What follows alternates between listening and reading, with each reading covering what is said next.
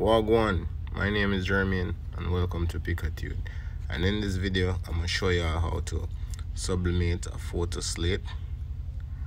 Alright, so here you see me using a microfiber cloth sprayed with alcohol to clean the surface, make sure to get rid of lint and grease, because you want to make sure that it's clean and there is nothing preventing the transfer of the image from that printed paper to the slate. Because anywhere lint or dirt, you might see that it end up with a white spot because sublimation was not done or took place in that area that was covered with that debris. So here I am putting the slate on top of the image, and then in a minute you'll see me applying some tape to secure the transfer to the slate. And this is heat tape, mind you. So throughout this process it is generally required that you use some form of heating pad or heating silicone or stuff like that.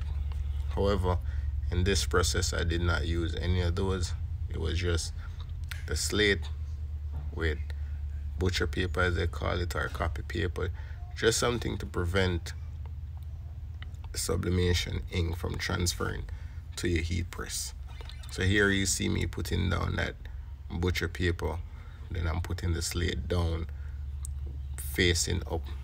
Basically the transfer is on top facing the heat platen. So I'm adjusting the pressure of the press, and I'm using a clamshell press, by the way. It is generally recommended that you use a swing away press to get even distribution of pressure, but a clamshell press is what I have, so that is what I'm using throughout this process. You want to press this for 400 degrees for like about 6 minutes. If you find this information to be useful, please consider to subscribe, leave your questions in the comments, like this video, share it with a friend, and keep watching for more videos. So here you see me removing the butcher paper, removing the transfer from the top of the slate.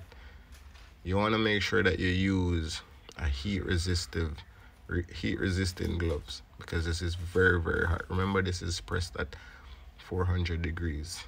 So as you can see, the slate came out very beautiful, rich in color, vibrant, and I only use a clamshell heat press and butcher paper to put on the bottom of the press, and one on top to protect the heat platen. So thanks for watching, guys. See you in the next video.